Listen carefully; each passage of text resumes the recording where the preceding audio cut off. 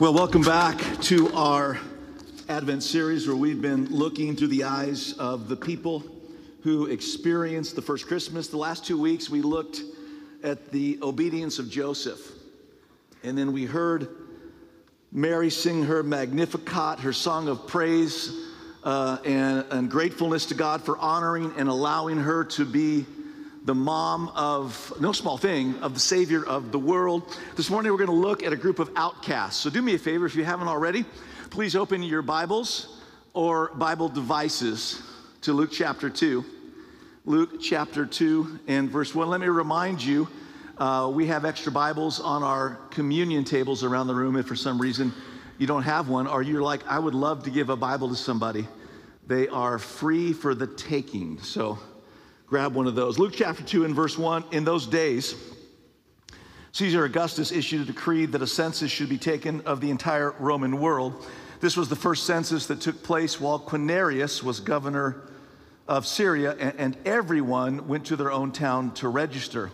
Verse 4, so Joseph also went up from the town of Nazareth in Galilee to Judea, to Bethlehem, the town of David, because he belonged to the house and line of David. He went there to register with Mary, who was pledged to be married to him and was expecting a child. While they were there, the time came for the baby to be born, and she gave birth to her firstborn, a son. She wrapped him in cloths and placed him in a manger because there was no guest room available for them. Let's stop here for a second because there is an assumption about the birth story of Jesus that we need to clear up. Our favorite Christmas carols completely romanticize the night of his birth, making it seem like genteel, precious moments event rather than a chaotic, inconvenient, oh my word, she's having a baby moment that it was. For example, Silent Night, Holy Night, all is calm, all is bright. Have you ever been present for the birth of a baby? I have been present for all of ours. None of them were silent nights. All was not calm. All was not bright. Even after the epidural, all was not calm and all was not bright. Beautiful, amazing, transformative, but not calm and bright. Or how about away in the manger? Think about this line. The cattle are lowing. The poor baby wakes. The little Lord Jesus, no crying he makes. If you are on the first night of your newborn baby's life, he wakes up in a cave with barnyard animals looking at him, do you honestly think no crying he makes? Verse 8, and there were shepherds, underline that, living out in the fields nearby, keeping watch over their flocks at night.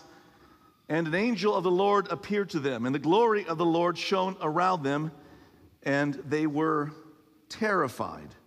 You may recall that Jim said last week, anytime an angel showed up, again, it wasn't a genteel moment. It was a please don't kill me moment. And they always had to kind of clarify who we are and what we're about. But the angel said to them, oh, wait a sec, I'm not here to kill you, not this time. Do not be afraid.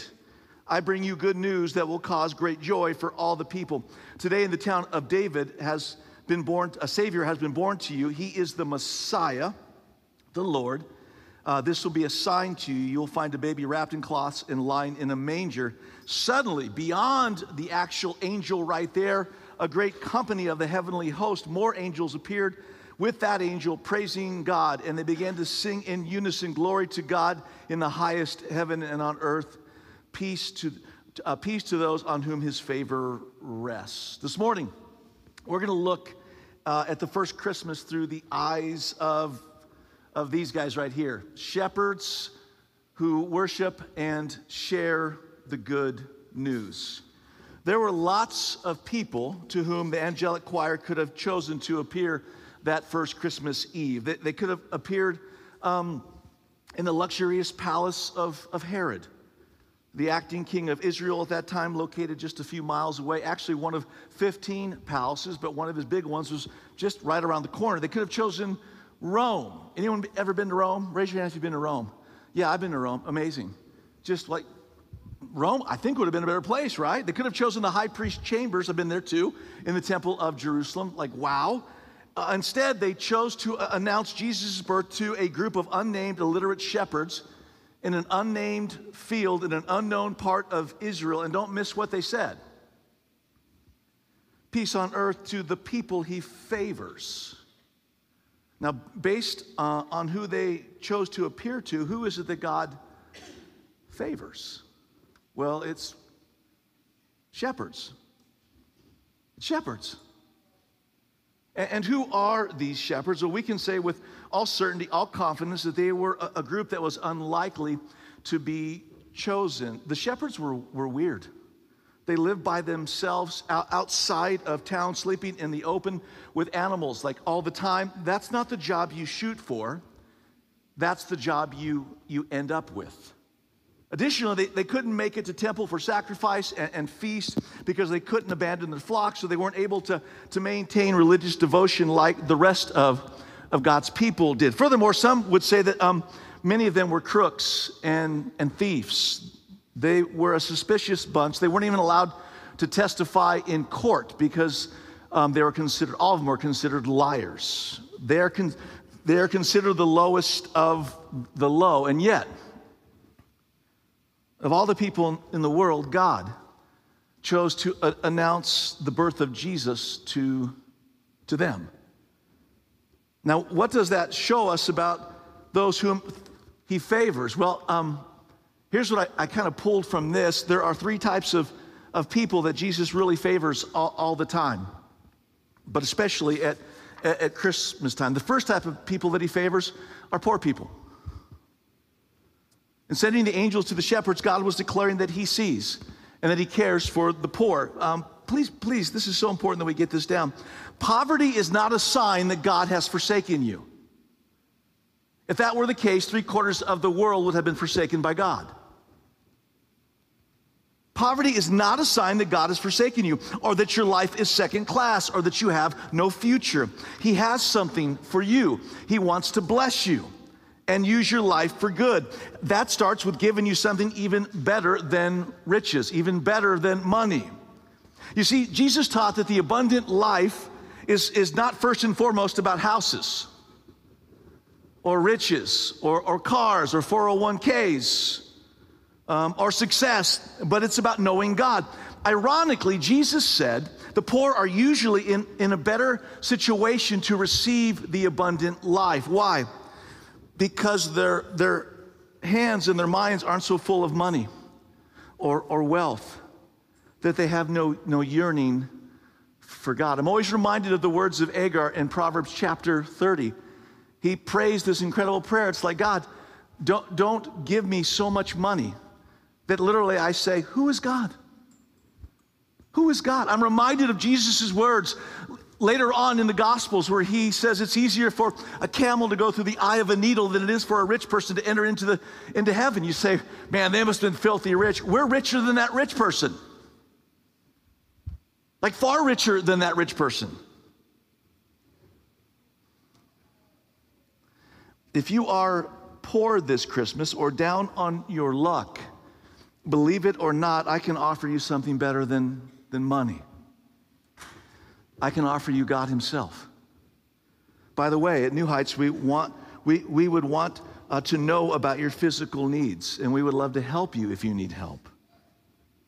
But more importantly, we can offer you the assurance that you're at peace with God and that heaven and all its riches are yours, that he will begin working in your life for good and to use you to bless others and give you the life you really need.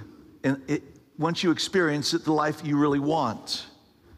We'll talk more about that later. So Jesus favors the poor, but he also favors broken people. Shepherds were not a group of people who had it all together. They didn't graduate at the top of their classes. Nobody looked at them as exemplary or came to them for life advice. They were people whose lives had gone off the rails, yet God favored them. Maybe you feel like this. Maybe you feel that when you come to church, and this makes me sad if you do, on any given Sunday, or maybe you go to a group and you show up and you're like, everyone else has it all together. I'm a mess. I'm a mess. Maybe it's your career, your relationships. Maybe you're struggling with addictions and you're embarrassed about it. And it makes you avoid close relationships. Or you just stay hidden and guarded in relationships. Maybe you have an Instagram presence, but you know it's not the real you. Write this down.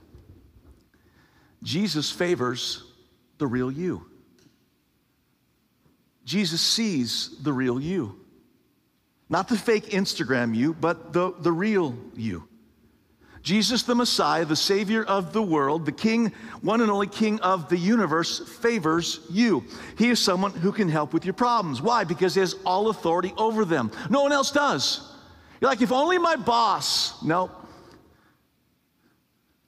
Well, if my wife or husband could just, nope. Well, I'm seeing a counselor, helps, but nope. I had more stuff, nope. He is someone who can help us with all of our problems because only he has authority over them.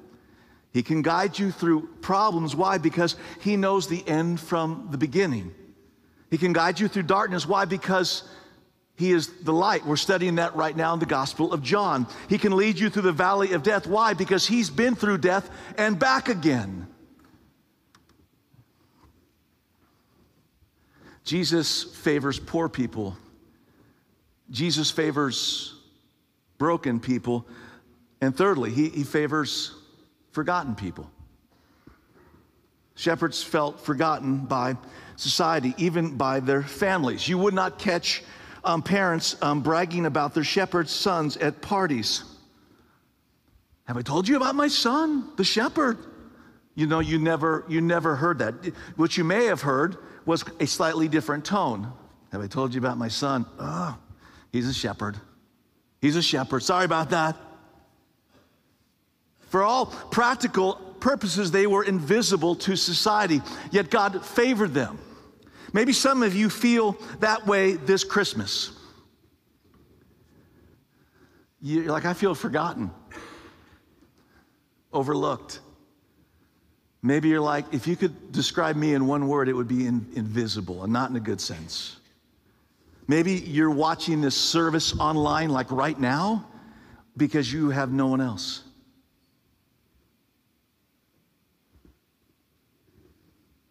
The good news is that all of the people to whom God could have sent the angelic choir that evening, he chose the forgotten. He said to them very loudly that night outside of Bethlehem, I see you. I see you. I love this verse in the Psalms. It's one of my favorite all-time verses because it's an intimate, I see you verse. Psalm 56 and verse 8. It's so intimate, it feels a little awkward. Maybe not for women, but for men. I love it. The psalmist says, in referring to he being a child of God, us being a child of God, he says, you keep track of all my sorrows. You've collected all my tears in your bottle. You have recorded each one in your book. It's like, God, you have a tear and sorrow book for me? Yeah, I do. Yeah, I do. I remember the home you grew up in, mom and dad yelling at each other, and I remember you'd cry yourself to sleep. I captured those. I was thinking about you. I remember that abusive marriage you were in. I remember that. And then the shame you experienced after divorce, and people didn't understand what you'd gone. I was right there.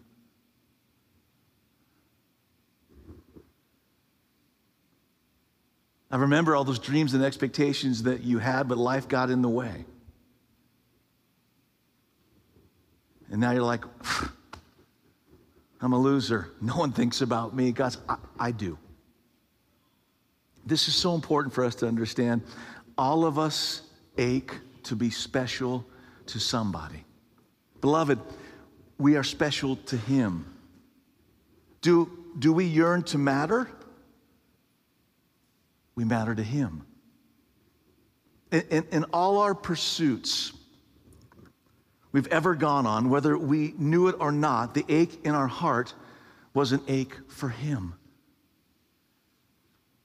When I was a boy and then even a teenager, I'd spend some time with my dad. And invariably, about 3 or 4 cocktails in, he'd begin to get really honest with me. And if you knew my father, and some of you know of him vicariously through what I've said, but he was bucket list man. He did everything, accomplished everything, spoke different languages, traveled the world, raced boats, raced cars, made millions, all that stuff. But a couple cocktails in, he'd sit there and he'd go, almost Solomon-esque. He's like, Lee Jr., there's got to be more. There's got to be more. The acceptance that we've longed for from our family and friends is found in hearing him say, you are my beloved son. You are my beloved daughter, in whom I am well pleased.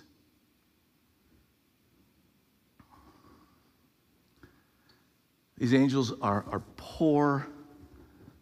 They are broken. They are forgotten. And yet the angelic host shows up to them. So how do they respond? Like, we always have to respond when embraced with the holy. It could be good, it could be bad, it could be neutral, but we all have to respond. Well, here's how they respond. Verse 15, when the angels had left them and gone into heaven, the shepherds said to one another, let's go to Bethlehem and see this thing that has happened, which the Lord has told us about. Verse 16, so they hurried off and found Mary and Joseph and the baby who was lying in the manger. When they had seen him, they spread the word concerning what had been told them about this child. Verse 18, all who heard it were amazed at what the shepherds said to them, but Mary treasured up all these things and pondered them in her heart. The shepherds returned, glorifying and praising God for all the things they had heard and seen, which were just as they had been told. The shepherds respond in 2 ways. First way, very simply, proclamation. Again, verse 17, when they had seen him, baby Jesus, they spread the word concerning what had been told them about this child. Did a little word study here. The phrase they spread the word means to make known in such a way that people can understand. In other words, I'll say this twice.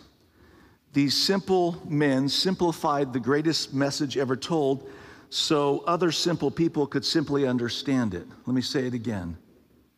These simple men, these are not educated men, simplified the greatest message ever told so other people could simply understand it. There's no more strategic time than right now in this season to share this simple message with people around you. And please hear this. You don't have to know Hebrew. You don't have to know Greek. You're like, well, you went to seminary. Did you learn Hebrew and Greek? I did. Guess what? I forgot it.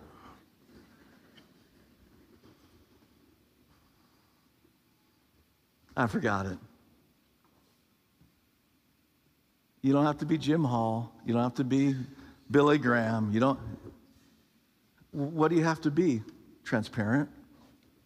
Tell people what Jesus did for you. Just tell them. I love we're going to get to this in the Gospel of John, the blind man in John chapter 10. He's just like, I was blind, now I see. They're like, who did? Jesus did that. Yeah, buts. I was blind, now I see. I was lost, now I'm found. I did this, I don't do that. I'm not perfect, but Jesus loves me anyways. Share that story. Hey, you've never saved anybody in your life. It's the Spirit of God taking the Word of God, bringing conviction, and people respond. It's not you.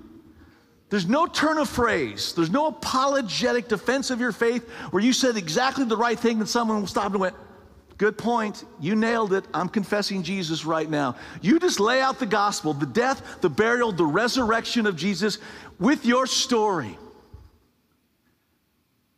And let the Holy Spirit take over. You say, well, what do I got to do? Well, but you actually have to do it.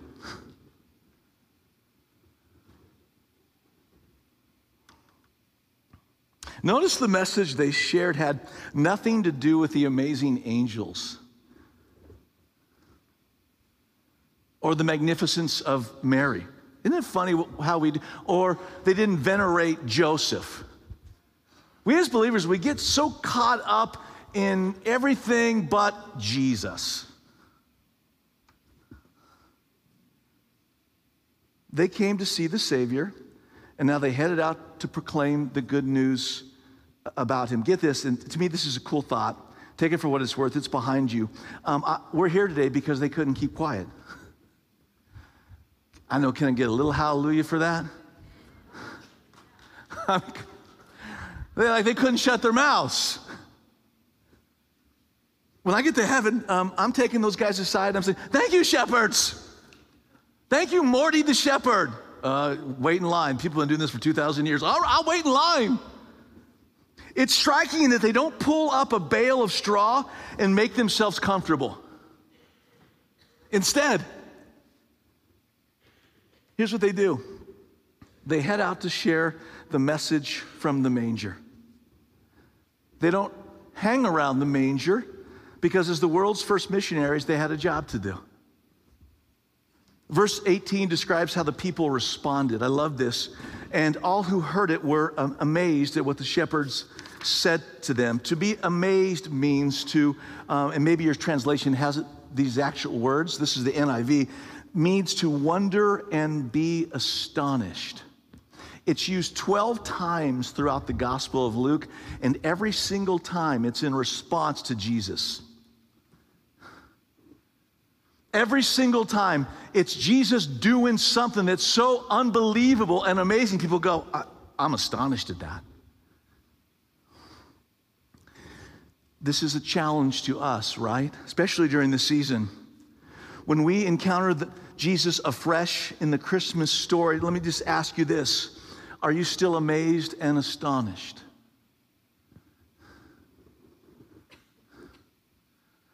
Well, I would be if I wasn't fighting traffic. Well, if it wasn't for family, whew. You know how many presents I got to wrap? You know how many stocking stuffers I got to wrap? You know how I got to go back to the mall. Quick, kids, gather around. Let's get the Christmas story out of the way and let's get to the good stuff. One of the reasons we do Advent is to stop and slow down and just soak it all in and go, okay, this is amazing. God with us. God with us.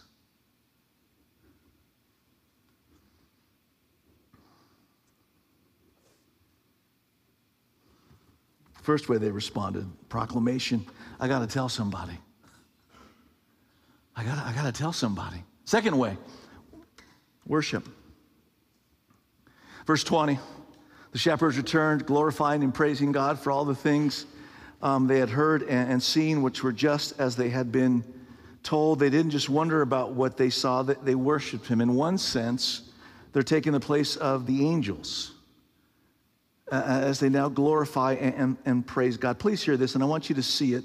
This isn't to bring judgment, but does bring tension. One clear evidence of conversion is a commitment to worship.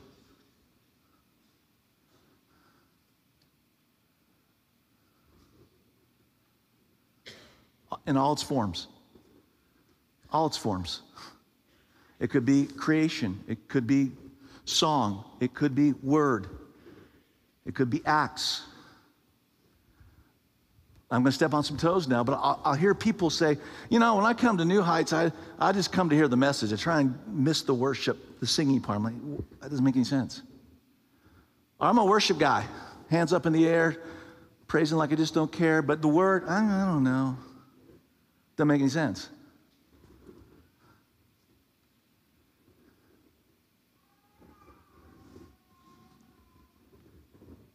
When a person is genuinely a follower of Jesus, he or she will seek to bring glory to God and gather with his people to praise him for who he is and what he has done. Let me say that again. When a person is genuinely a follower of Jesus, he or she will seek to bring glory to God and gather with his people to praise him for who he is and what he has done. When I was 17, I got invited to a youth group, and Other than the Holy Spirit convicting and drawing and wooing, I was like, what is going on? This is freaky. This is weird. I'm like, I'm out. I leave. I keep coming back because of pretty girls. I go to revival. I get saved. Next thing you know, I'm like, God, why? Spirit of God lives inside of me. It's my response. Is it a process? Was I sanctified? Yes. But I went from don't want to hear it to I can't stop proclaiming it.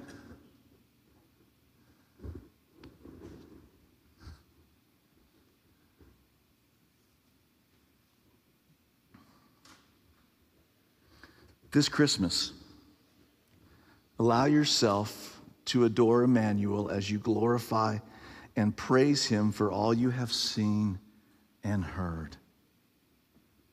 We can and we will return to the same place after Christmas, but not as the same person. Not as the same person.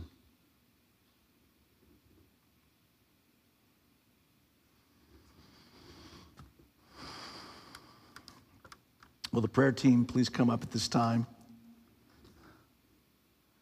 If you're on the prayer team, come on up. I'm going to have you stand around the room for just a few minutes. And while they're coming up, do me a favor. Let's go back to Luke chapter 2 and verse 11 just one more time. I think this is really important. I don't want us to miss this. Luke chapter 2 and verse 11, today in the town of David, a Savior has been born to you, and he is the Messiah or the Christ, the anointed one. He's the Lord. So I just want to make this personal because it's easy to gloss over this, and I think the enemy wants us to do that. But let me just, 3 questions, and I'll put them all up at once.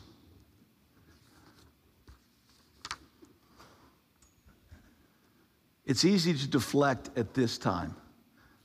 We're going to Grandma and Grandpa's for Christmas. They really love Jesus. Hanging out with Mom and Dad, they love Jesus.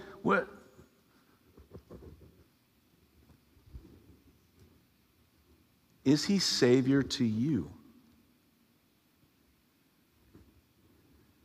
Is he Messiah to you? Is he your Lord? The late Corrie ten Boom, a Nazi camp survivor, once said this. She said, if Jesus were born 1,000 times in Bethlehem and not in me, I would still be lost. Here's what the enemy does, and our culture does to a certain extent. Let's make Christianity about a moment where a cute little baby is born. I can manage that. Lights, presents, family, food. But that's not what Christmas is about. Here's the question for you and I. Is Jesus born in us? The language, again, we saw this in the Gospel of John, John chapter 3, is Jesus talking to a very religious person who understood traditions. Nicodemus, it's not about doing this or saying this or presenting a certain way or going to this. Nicodemus, have you been born from above? Have you been born again? So maybe you're here this morning and you're like, I think I've been hiding behind the mistletoe all my life, or another Hallmark Christmas special, right? And I need to be born again. If you're here, here's what I want to do. I want us to just do me a favor, bow your heads right now. I mean, you certainly can keep your eyes open or you can close them. It's up to you. That doesn't bother me either way. But I'm going to very slowly walk through a prayer. And if this is where you're at, in your heart, in your mind and heart, just repeat after me. Lord Jesus, I admit I have been asleep spiritually. Thank you for waking me up right now in this moment. I don't understand how you can love me when I don't measure up. I confess I am a sinner, and I repent by turning from the way I have been living. I need you. I need you, Jesus, to be my Savior. So, please save me from my sins and from myself. You are the Christ, the Son of the living God. You are God. I desire to live under your lordship for the rest of my life. Thank you for not only being born, but for dying in my place and rising again so that I can be born again. I now receive the gift of salvation and forgiveness by asking you to come into my life. Please make me into the person you want me to be by enabling me to bring glory to you and salvation to others. And I prayed in your name, Jesus. Amen. You can look up here. It's Advent. So we're going to finish this talk together, you and I, with some responsive reading. You know what we do. For the moment, I'm leader, you're people. Let's do this. Let's do this together as we continue to worship Jesus. Under a quiet sky, the Savior of the world has been born. In a manger, lowly and humble, the Lord of the universe lays. God is with us in flesh, bone, and an infant's cry. The world, the Lord has come. His name is Jesus, and he's come to rescue the lost. His name is Jesus, and he's come to set the captives free. His name is Jesus, and he's come to make all things new. Joy to the world. At the name of Jesus, nations will bow. At the name of Jesus, the broken shall be made whole. At the name of Jesus, the blind shall see. Let every sorrowful heart rejoice. Joy to the world. In a dusty stable lays the infant Messiah. Yes, God's unrelenting love and great mercy continues to pursue his people. With meekness and majesty, God has come to dwell among his people. Joy to the world. He's come to defeat the darkness. He's come to defeat death. He's come to reign, and he has come to set all things right. Joy to the world. So lift up your faces towards the dawn. A new light presses into our world. Arise to meet your Maker. Arise to meet your King. Joy to the world. Amen. Maybe you're here this morning, and a few minutes ago you prayed what I just prayed, and you're like, what are next steps for me? I would encourage you to go and talk with somebody on the prayer team and tell them what you've done. And then let's talk about what it means to study God's word together and be discipled. Maybe you're here this morning and you're like, I'm still not sure. I need to talk to somebody. They're all around the room. They'd love to do that. Maybe you just want to pray with somebody. It's the Christmas season, and it's complicated. And for some, it's the greatest season ever. For others, it triggers sorrow and heartache and brokenness, and I'm sorry for that. And where two or more are gathered, he's in our midst, and you just need to pray with somebody.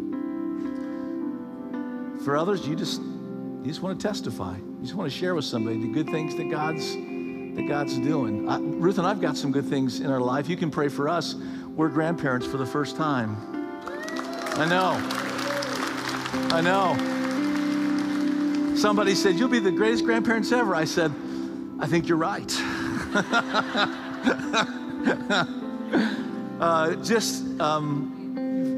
So you know, not that you have to know, Ruth will be called Bubby. That's Yiddish. Not Bubba, Bubby. And I'll be called Saba, which is Hebrew, not Shaba. That would be a charismatic grandfather. I'm Saba. So pray for us. And more so, pray for Noah and Madeline. It's a very, very exciting time. And make sure when you see him, you let him know and congratulate him. Father, we love you. We can't stop thinking about you. And as we looked at the text, I'm convicted It's easy to get so caught up in the repetition of this season that we no longer have wonder and awe like those shepherds. Forgive us for that. Restore unto us wonder and awe. Emmanuel, God is with us.